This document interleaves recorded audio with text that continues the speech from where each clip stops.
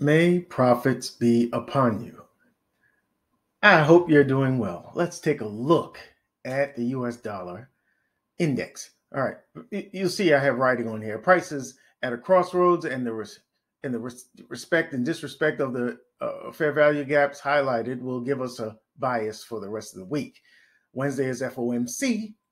Price will likely be range bound until the news. Now, I should mention uh, that you should be checking your news feeds, your news calendars, because you'll see that come Wednesday, the the Fed is going to be doing their thing, all right, for the interest rate decision. So you want to make sure that you are aware, so that you're not in a trade, and then all of a sudden you see the spiking of price through your stop loss, right? But I also want you to. I'm looking at this Sunday outlook for the week that's coming, uh, with that in mind, because you got to expect there to be some ranginess, some meandering, some drifting of price until the news is announced. All right, and I expect to see that in the U.S. dollar. All right, and in U.S. dollar pairs. So you be careful on Monday and Tuesday, and Wednesday, because you're not gonna have a full. There's going to be some unpredictability to price, and as it ranges. All right, so be careful of that, and you might want to just take uh, those days off from trading, or at least leave the U.S. pairs alone. All right, so what I want you to see is that we are in this on the daily time frame. We are in this fair value gap. It's a bearish fair value gap. Price has made its low here on the 28th of last year, December, and I mean, the dog on the last day, right? And uh, it's been bullish since then, all right, running up into this fair value gap, all right, and we have been bearish since. You see this low? This low was created February 22nd, right? And it represents the swing point.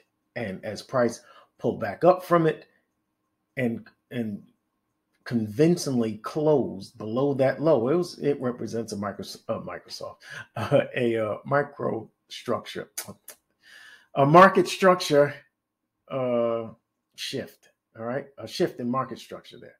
So things went from bullish to bearish with this strong close, and then we had a follow up behind that, right? And this created a fair value gap. And when I see fair value gaps like that, that's what I look for. When I look at those fair value gaps, I'm looking at there's going to be price is going to run into some resistance, trying to go back up the other way. All right, it has to get through these fair value gaps first, these bearish fair value gaps. And if price cannot get past, and these fair value gaps do hold, well, we know that on a lower time frame, as price enters in our POI, the place of interest, when we mark these POIs, we want to see how price reacts once it gets there. All right, so we can look for an entry pattern. All right, an entry, or it, whether it checks the boxes for our entry criteria. Right. So, if I'm thinking, if my thinking is correct, up until Wednesday, we should be looking at a bearish scenario. All right, I'm going to expect to see some bearish uh, price action over here. All right, if we go down to the 1 hour, we take a closer look at things. You see, I have that arrow there because I'm reminding myself I have to look for bearish price action, and you can see this dotted line going across the middle there. That is the consummate encroachment, or the 50%, the midpoint of the fair value gap. And when we see price break and close convincingly above it, it kind of indicates that price is probably going to fill this fair value gap and continue higher. If it's not going to respect that bearish fair value gap, then the bulls have it, and we have to go with the bulls, right? You understand? All right. So right now, prices come back, tapped the bullish fair value gap. And here we are, in the bearish one. If price comes back through here, all right, price comes back down, it respects that fair value gap, and it comes back down in here. I'm looking for this to either hold or fold. Either it's going to be respected or not. This will indicate to me whether we're going to have a strong US dollar or a weak US dollar. And we'll definitely know which one it'll be come Wednesday. But I'm waiting to see what the price action is. Okay, that's it. I'm waiting to see what the price action is. And I want you to also see that we are in this range, right? This is the dealing range from this swing low to that swing high. This is the dealing range. And we've come back into premium price as opposed to discount price. We want to take shorts from the premium price and longs from the discount. All right. And we are in the short area. All right. And this is where you want to start to look for your setups. Anyway, that's my bias on that. Right now, I'm leaning bearish because we had a market structure shift, a shift in the market structure there, and we had a bearish break here. So I am leaning towards bearishness. Price could come up a little higher, fill this fair value gap, and hit a bearish order block. All right, a bearish order block, and then continue down. But we're going to wait and see. We're going to wait and see. Okay. Let's look at the S&P. We'll go through that. All right. We're going back to the daily time frame. All right. Let's see. All right. You can see we've been very bearish. Very bearish. We've been the opposite of very bearish. We've been very bullish, and we've reached that all-time high. All right. And what happens here? You'll usually see me label this as external liquidity because prices reach the high. When we reach highs, or important highs, we want to start looking for shorts. We want to short from those highs. All right. We want to long for where price is going to seek liquidity after a external range of liquidity is taken. Price starts to look for internal range liquidity, and that comes in the form of a fair value gap. Fair value gap and order blocks, but I look mostly for fair value gaps. And we have some fair value gaps, not just this one, but this is a monthly one. So it's going to be pretty strong. You see how it's this high here signals the fair value area, and price for the most part will respect those fair value areas. Now we have the other, I didn't mark it, the other fair value gap is right here. All right. And now this is a long way for price to travel. I'm not exactly looking for price to come down all the way down here. There is a fair value gap here. So let's take a closer look at that. All right. Now,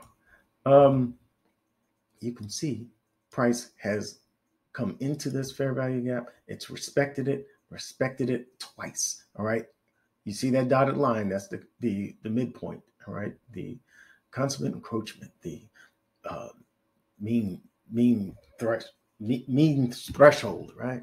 You want to see that price respects that. And it did. It traveled up higher from it. This is what the purpose of a bullish fair value gap is, to propel price higher. All right. And when price doesn't respect that, then we know it's going to go lower. Right. So we can see that we have some immediate targets here.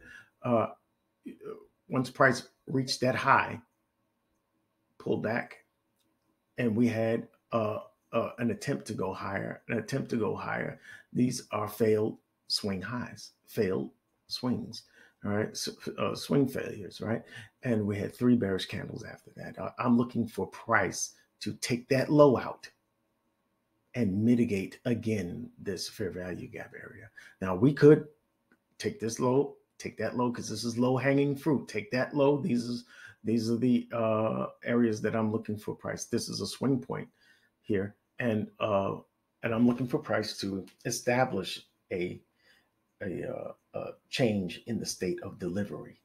All right. Once we get a convincing close below this low and that low, we know that price is definitely turning from bullish to bearish. You got it? So if we take just a quick peek on the 1 hour, if we can see how price has left behind some bearish fair value gaps. All right. And you see the displacement. All right. So what am I looking for? I'm looking for price to possibly take out this high here to this candle. All right. Take out this high to this candle the same way it took out this high in this fair value gap. Right. Took out that high, came up, touched, and dropped hard with a lovely displacement. I'm looking for price to do the same thing here. If I can get it to right there, here, and then boom. All right.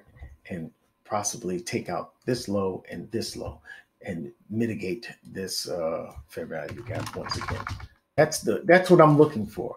All right. But we're going to watch and see what the price action is. If we go to the Nasdaq, we're going to see close to the same thing. Not exactly the same thing, but you can see this one is pretty, very a little different. You can see that we have a break and close on Friday below these lows. All right. That's different from what ES showed us.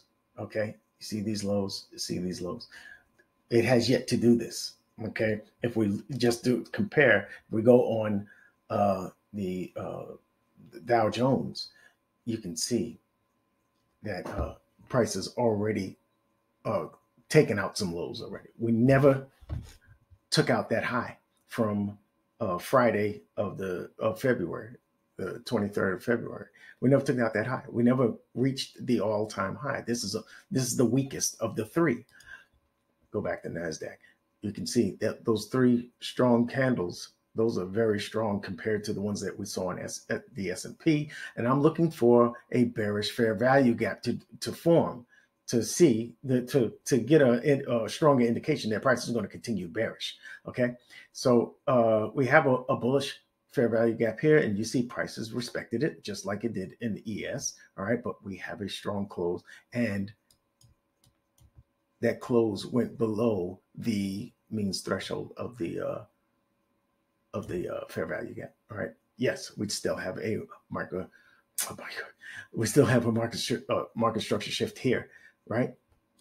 All right, where it made that high, where it made the swing high. All right. So I'm looking for a price to continue to this low. The new daily candle. I'm looking for the new daily candle to take that low out.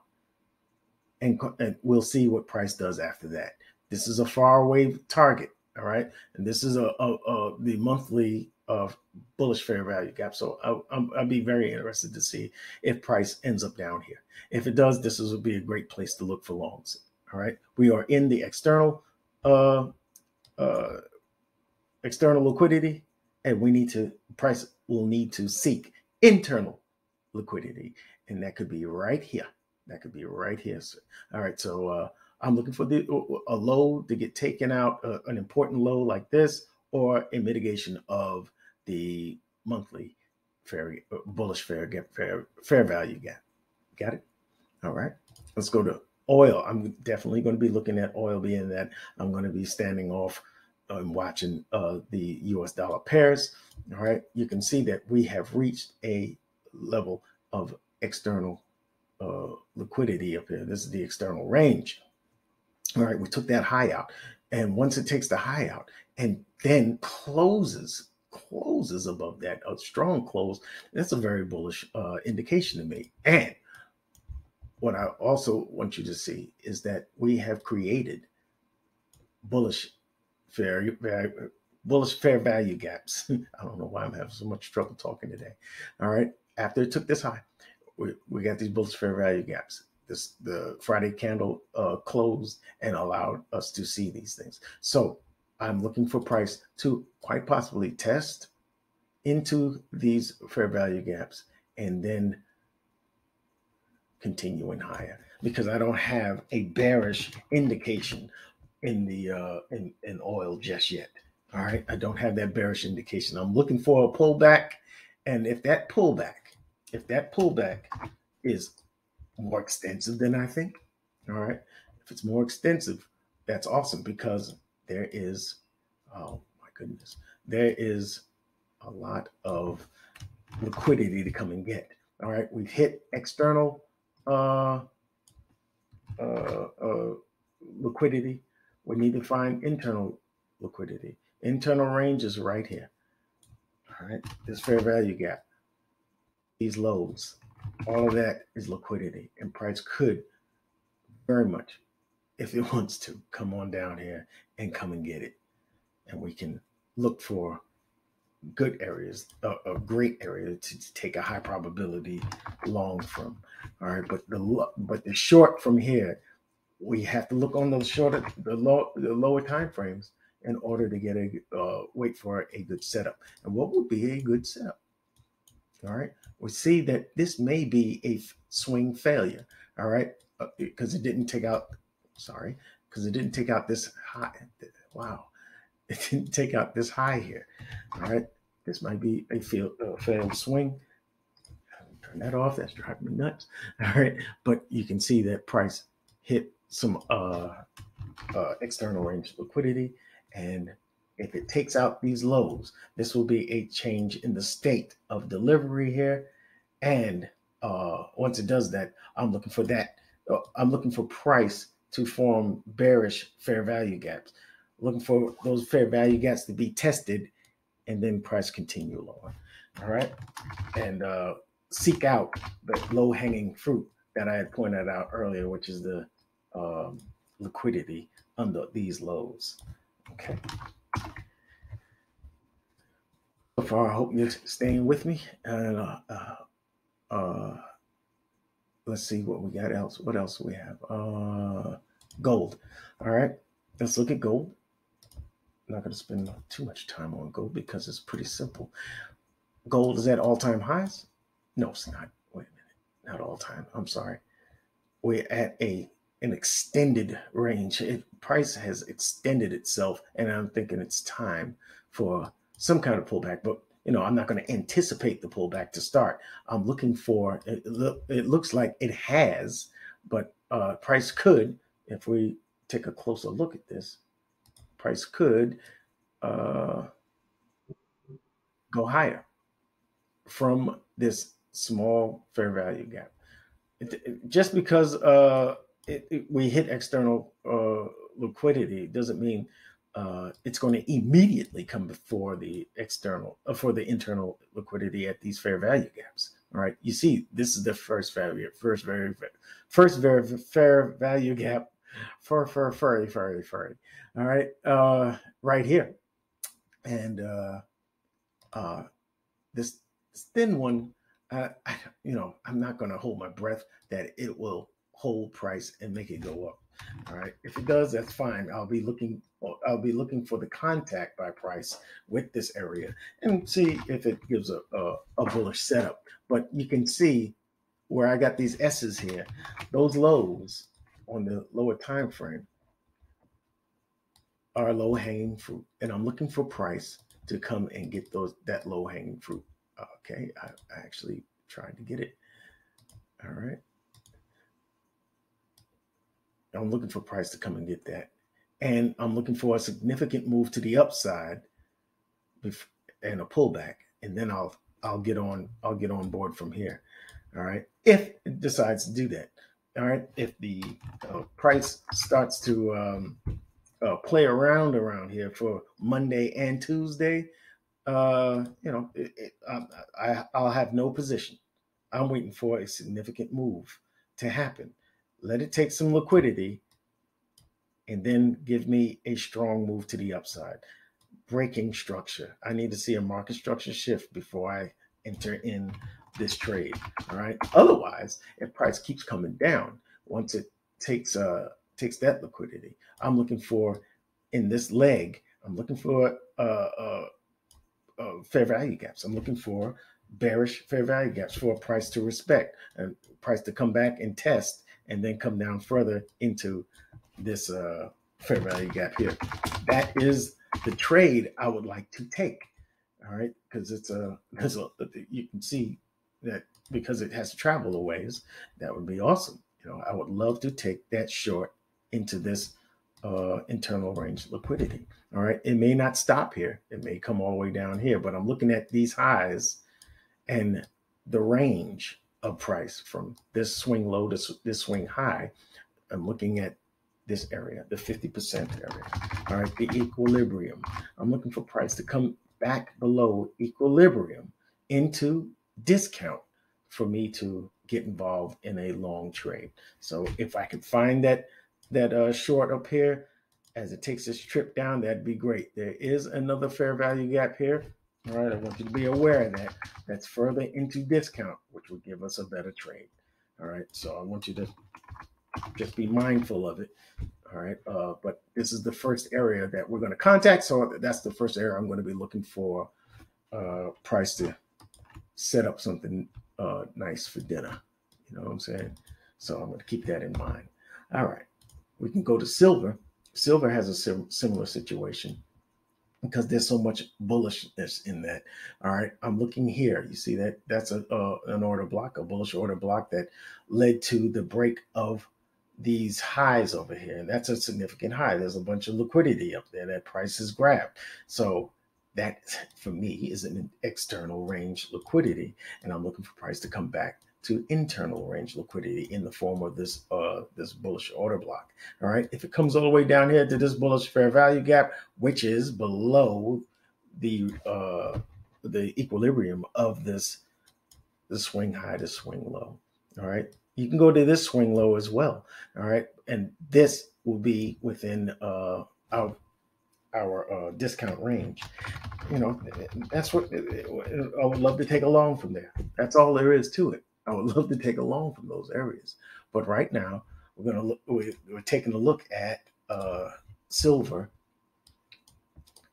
and it coming into contact with this daily fair value gap, this bullish fair value gap. All right. And if price does come into it, I'm not going to take the short into it. No. All right. But if I see price give a convincing close below that low, all right, a break and close on a daily basis, on a daily closing basis, if I can see that, then I know price is probably going to be bearish, excuse me. All right. And I'm going to be very careful on my longs until this thing is broken. I want to see a displacement to the upside before I take my long. You understand? That's what I want to see. All right. And if price drops past here, which is fine, then I'll look for the pullback after it breaks with a convincing close, like I said, and I see bearish fair value gaps along the way. Price has to respect. I'm going to be looking for those areas to take that short down in here because there's a lot of profit to get from there.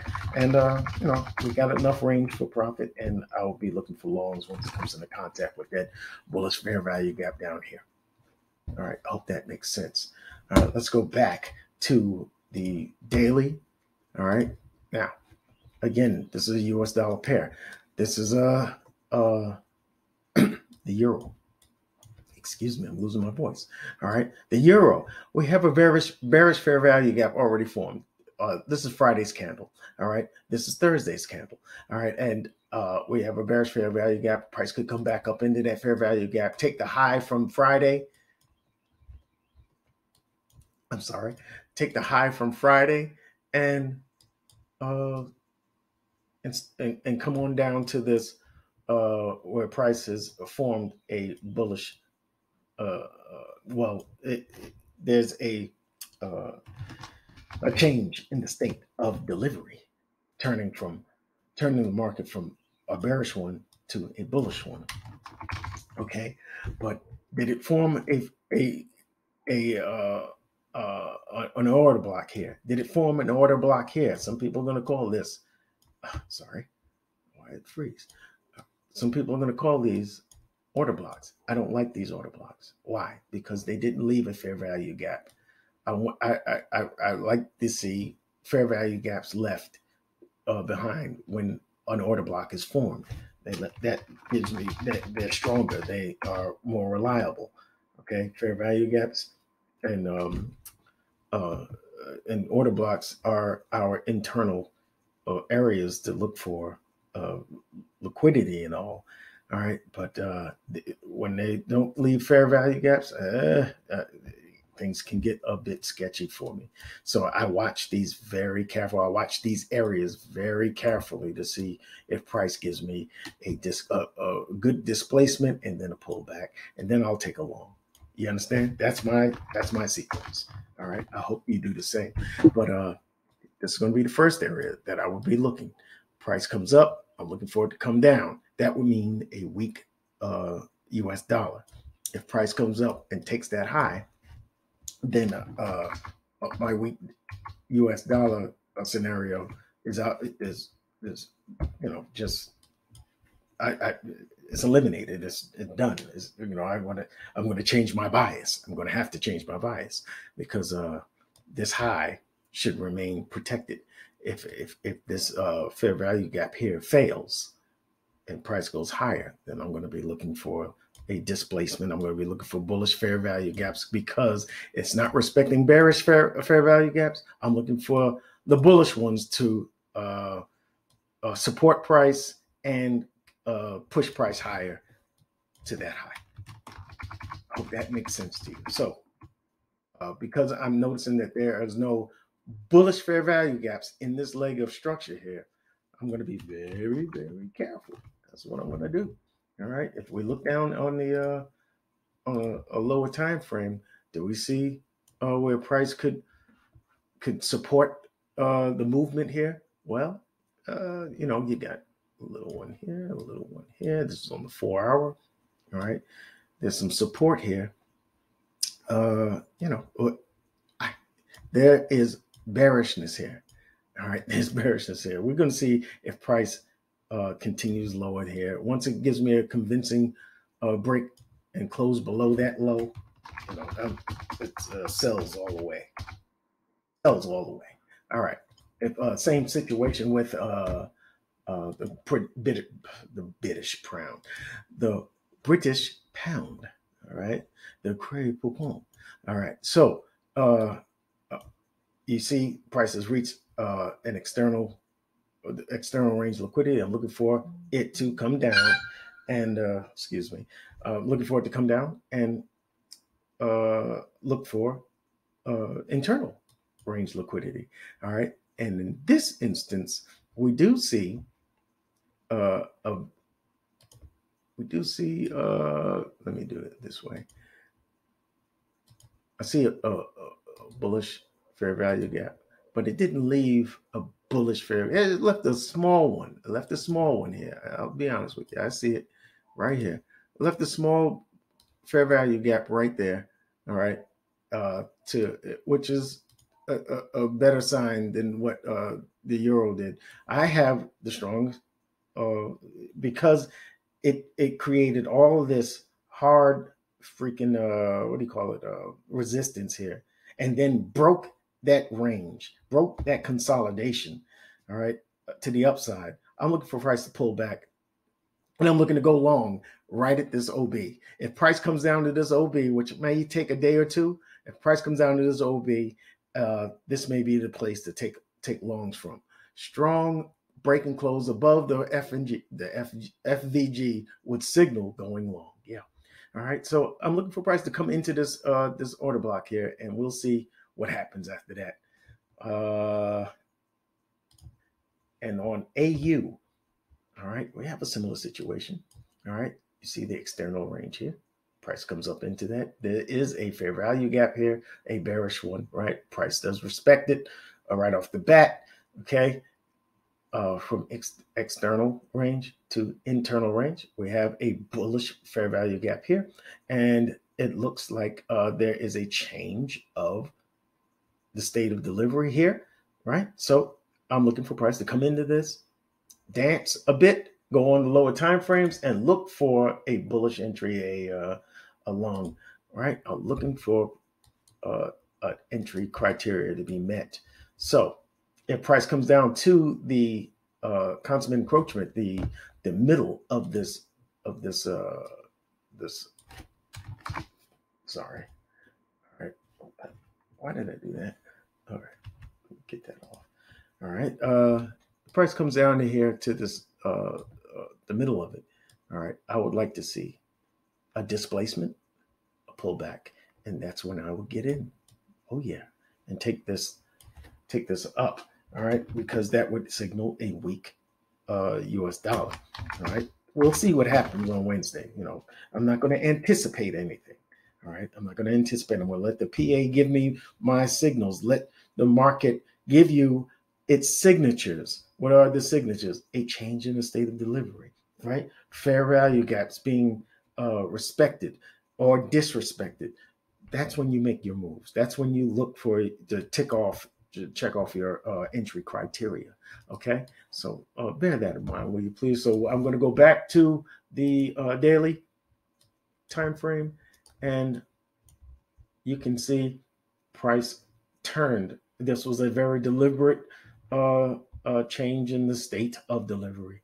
Price comes up, pulls back, and it looks like we are on our way. No, we didn't get a daily close above that high just yet. All right. What we have is a sweep of liquidity, but we didn't get a run of the liquidity, which would include a break and close, a displacing move that would demonstrate strength to the upside. All right. So we did get a new high, technical new high. So I'm looking for price to pull back into this fair value gap and push higher. This looks like a great situation here.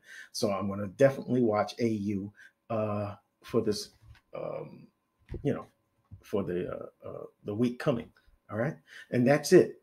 I hope you enjoyed this. I hope you got something out of it. If you have any questions on any of these, or any of the markets that I went over, if you got questions about the analysis, please leave it in the comment section. Leave me a question and I'll be happy to answer it. And I hope that you trade carefully this coming week. There's going to be a lot of volatility. May profits be upon you and have a great weekend. A great week trading.